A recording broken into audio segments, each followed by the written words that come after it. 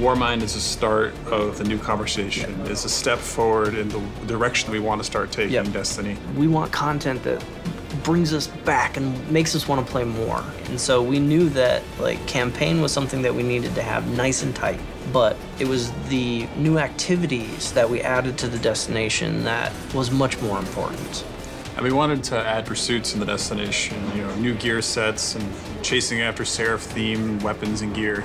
So we want players to feel like they're grinding with purpose, as I call it, like focused on like, I know what I'm going for, I want to get it, and I'm going to keep playing. It's like kind of similar to like what we just had with the DFA and the Nightfall. And we want that same feeling of like, I know that Seraph sniper rifle's behind there. Yes. I'm keep grinding against this thing to get that gun. Absolutely.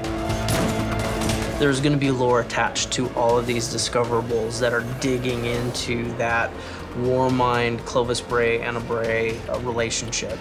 You explore the glaciers, you're in the Clovis Bray facility. Yeah, and the Warmind is, you know, sitting up high, but then, you know, have activities that run you through the tunnels that the Hive have dug out, and you come out into Hellas Basin, and then you see the skybox, you see the Rasputin pyramid, and like it's just such an evocative thing of like, I want to find out what is there. Diversity inside of this destination is out of control. Yeah, like huge scalloped walls of ice, but then like big open expanses when you're on the top of the surface. Like there's a really cool dichotomy between all the spaces.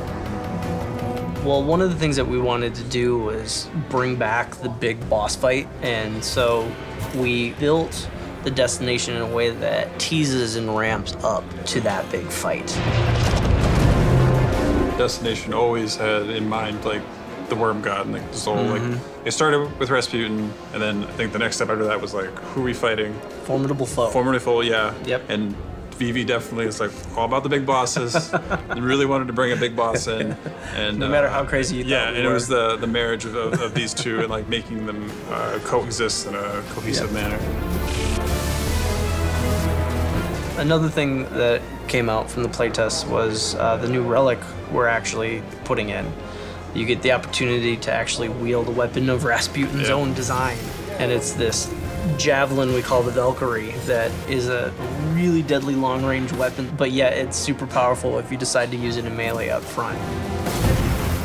So we have all new campaigns to start out with.